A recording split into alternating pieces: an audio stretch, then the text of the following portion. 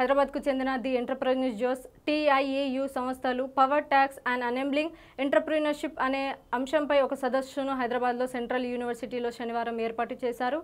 ఈ సదస్సులో university vice chancellor professor Podile Apparao ముఖ్య అతిథిగా పాల్గొని ప్రసంగించారు.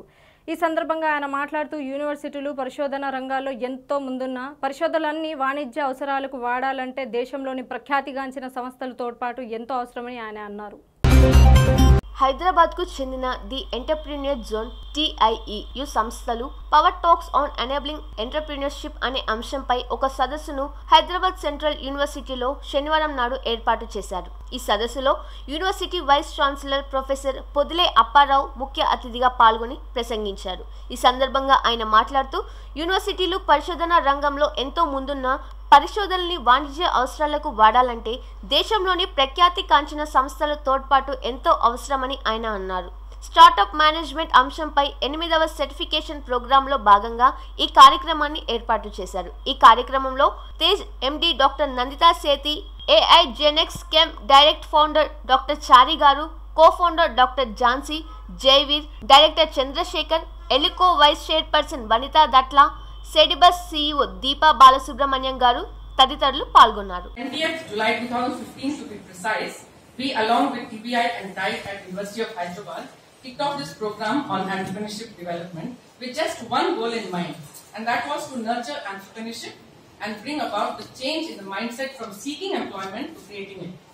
A little insight into the student psyche told us that starting up a business needed special skills which were hardly being imparted in the most formal education. This resulted in loss of ideas and energy which could have been nurtured into entrepreneurship. This led us to map, and this was with the help of entrepreneurs, what's charging them a fee and then trying to get more money on that. And that's how normally probably even many entrepreneurs probably think like that. Finally, at the end of the day, there were a couple of teams that actually really broke the ceiling there.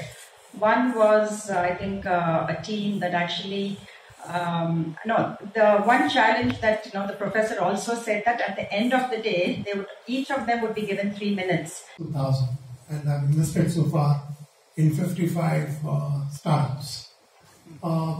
Probably the number may have gone up recently.